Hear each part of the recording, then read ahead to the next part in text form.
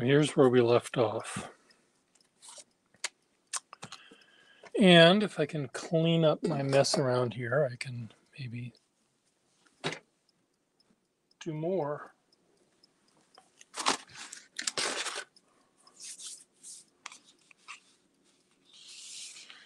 So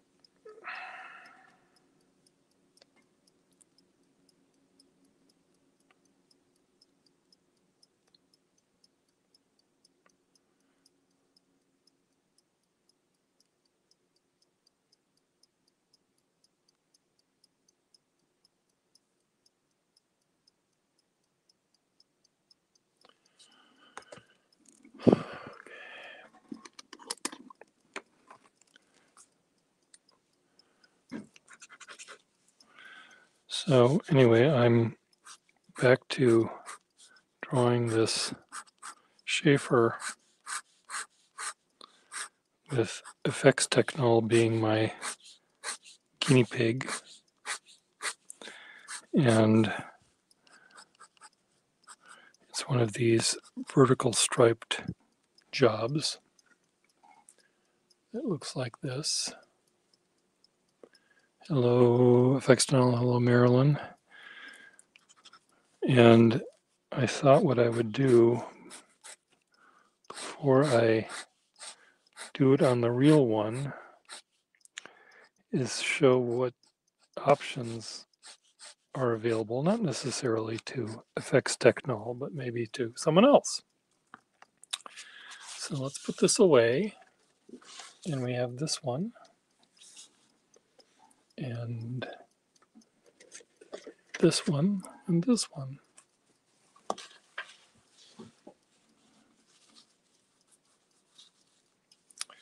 Well, I'm about to get my ass whipped. I broke a tooth today, and it's not going to be pretty. So what I can do is I could add ink wash, which would look something like this.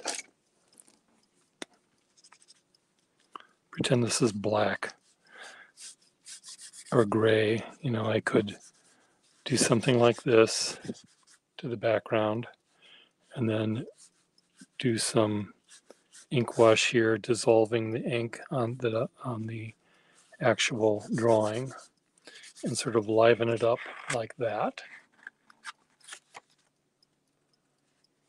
Or, I don't think so. I don't think you jinx me. Or I could, let's say Effects Technol, let's say MJF was, maybe he was a man who loved to fly around town in his very own dirigible. So here you've got the lake by his town. Here you got some roads going back and forth. Here you've got the big city.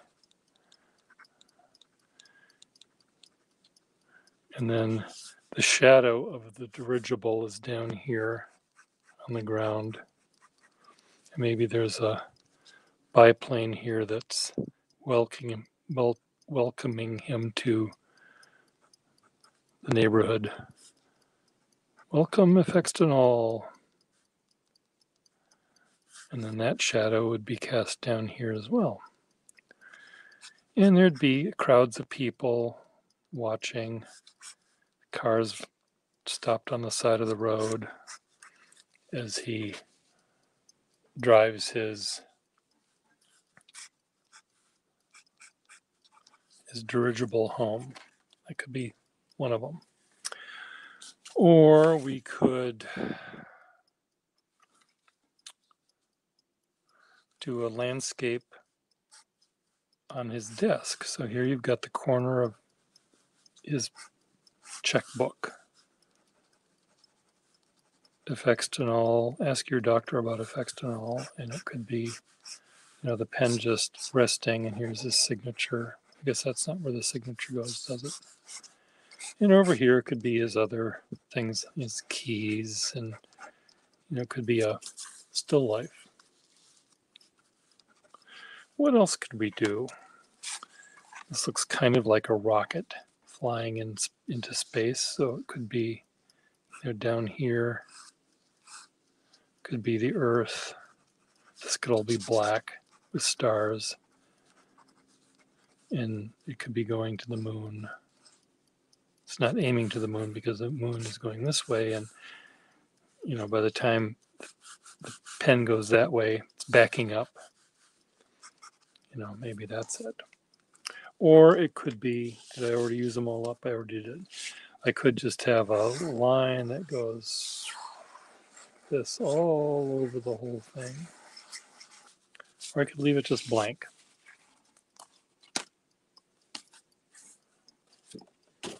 So we're back here. I think what I want to do is see what happens when I apply ink wash. But I need a brush and a jar, a glass that is not painted with any other color.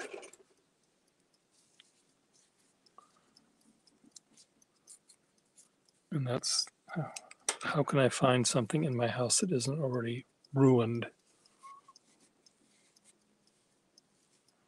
So I've got these two. Let me find a glass that I can clean.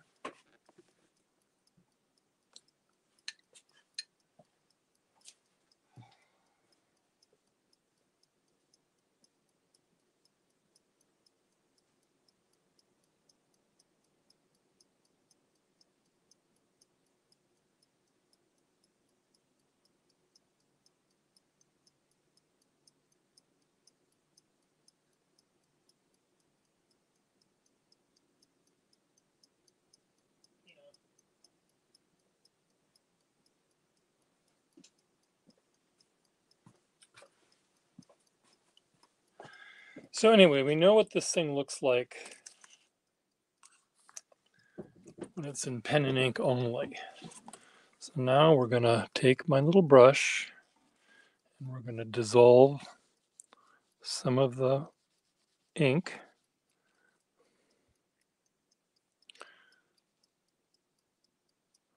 Which will, I think, sort of sparkle it up a bit in a sort of fun way.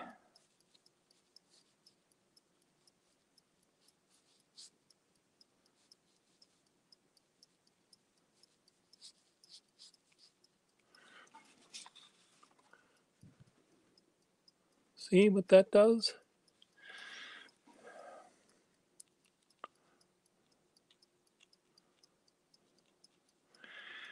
The thing with line, when you use cross-hatching is a little, it's like, imagine what would computers be like if they counted to 2? Wouldn't they even be better? They just know ones and zeros. But what if they knew 1 and 2, 0 and 1 and also 2? We'd be on the moon again. No, I know that that's not how computers work, but when you're dealing with, what do you call this? Pen and ink, ink wash. Pen and ink. The line work is really, if I'm drawing a building and I'm trying to draw the building, like the back of the $20 bill, the $20 bill, a line on the $20 bill could be the line of a window, the edge of a window. It could be the edge of a column. It could be the cross-hatchy lines making the shadow of a tree. But it's all done with the same vocabulary of lines. And they can be somewhat restrictive.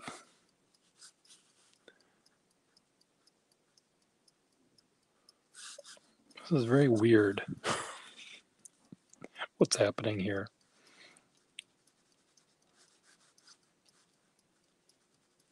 There's little dots. I don't know what it's like. It's like the pen the drawing, the paper has measles or something. I don't know if that's coming from their little specks of ink. No, see, they appear suddenly. It's not like they exist before. It's like they're not there now, but they show up later. So it's this paper is really weird. It's the paper has like imperfections in it or something. Sorry, Mitch.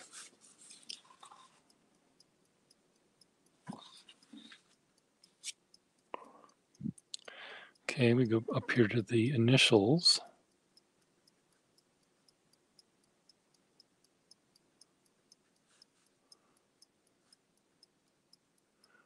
Which are on a silver band, metal band.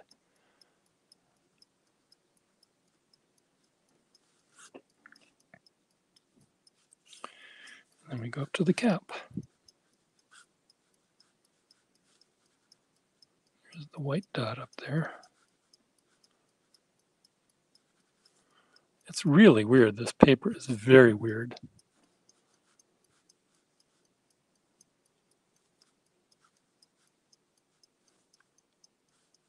These little dots. It's like little pimples or something.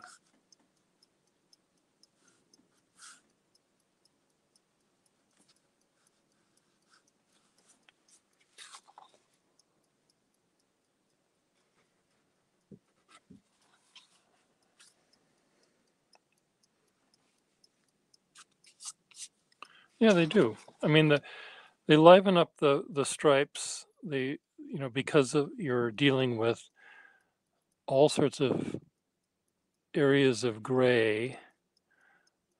It's suddenly more lively, I guess. The other thing is the color of the ink.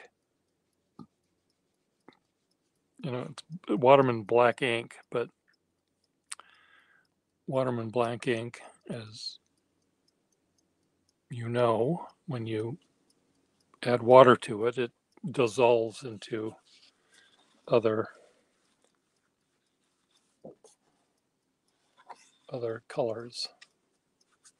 So if I were to do the entire thing gray, background in gray, then the white will really pop. So that's what we're going to do. Except, how are we going to do this, Per Gustafson?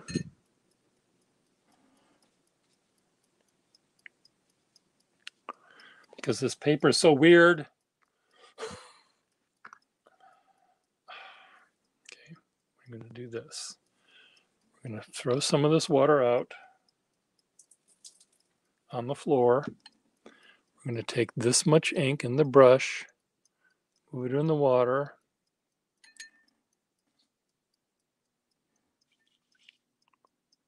Mix it up. It's not enough ink.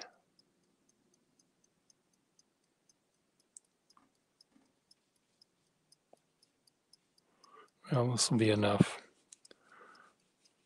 So now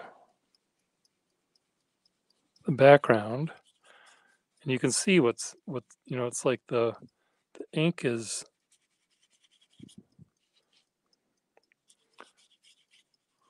there's little bits of this paper that are, what's the word? It's like it finds little bits of the paper that it can connect with, and then it gets spotty.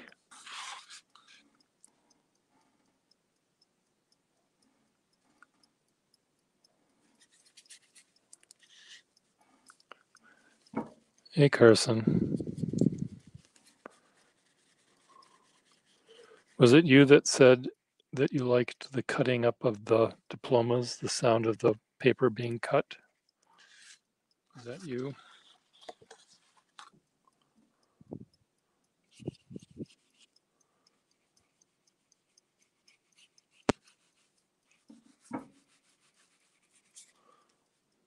I need to add more.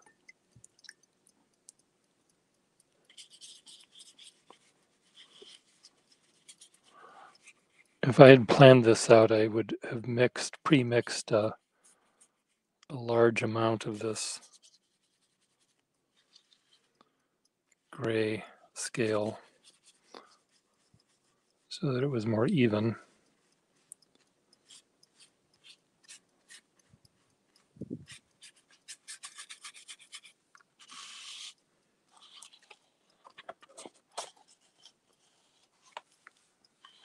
Well, did I wreck it or did I not wreck it? What are your thoughts by adding the wash? Yes, I wrecked it.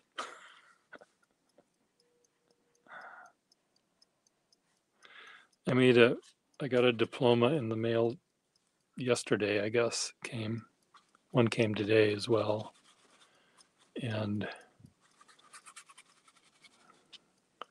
it,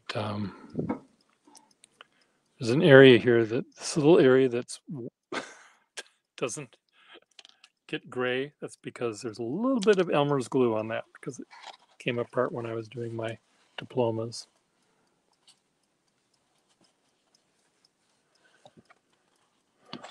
So I'll take a picture of that when I'm done. Well, actually, you can see it better here. Fuck me.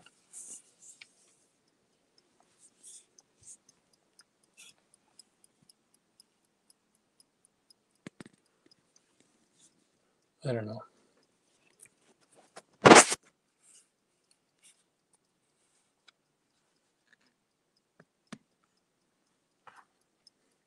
So I got a diploma in the mail yesterday, and it came in a beautiful gold frame. And the paper was a international, what is it? International correspondence course. And he got, oh, I like their motto. Their motto is spare time study. So it shows the little boy here, or the man reading a book, and does he have a pen in his hand?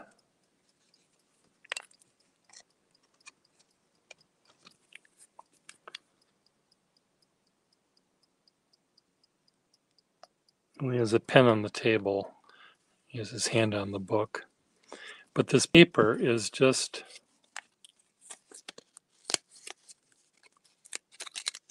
crumbly. It was very difficult to cut the paper because it kept on breaking. I'm holding it in my hand and it cracked. So I was very genteel with it, trying to get it out of my face as fast as I could. And here's what it looks like.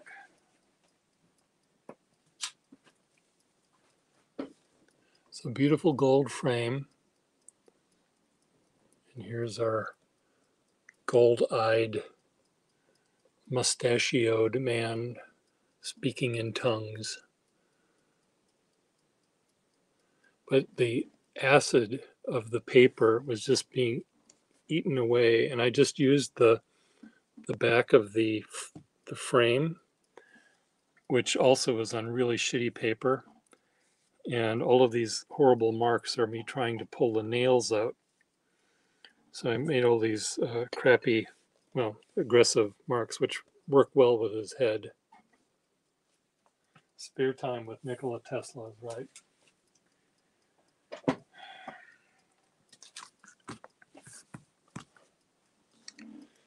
So anyway, Effects Technol, there is, thank you for being such a good guinea pig.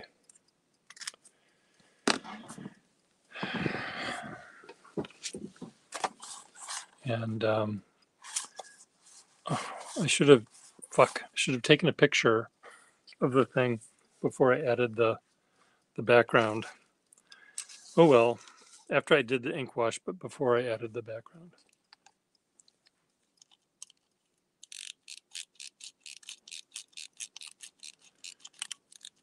This was in our free department today. Someone was throwing this out. A Westclox,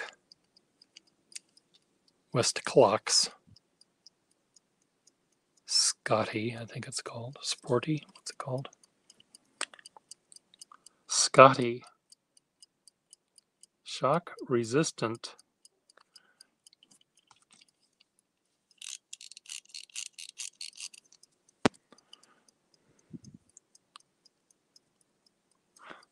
If I can open up the back, it probably has one gear.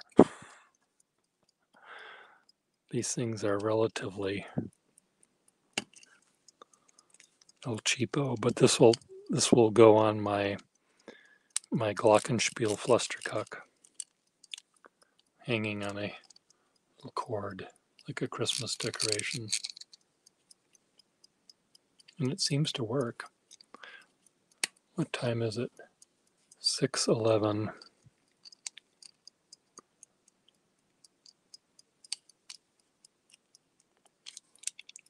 Does the crown work? I'm trying to push it back. Oh, it does.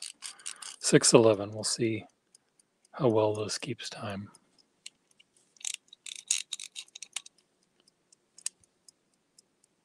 It just, tick, tick, tick. It just, you can just hear that it's going to die soon. But it might not. It was made in the 50s, I imagine. Never been serviced. They didn't do that with those things, I don't think. If they broke, you just threw them away.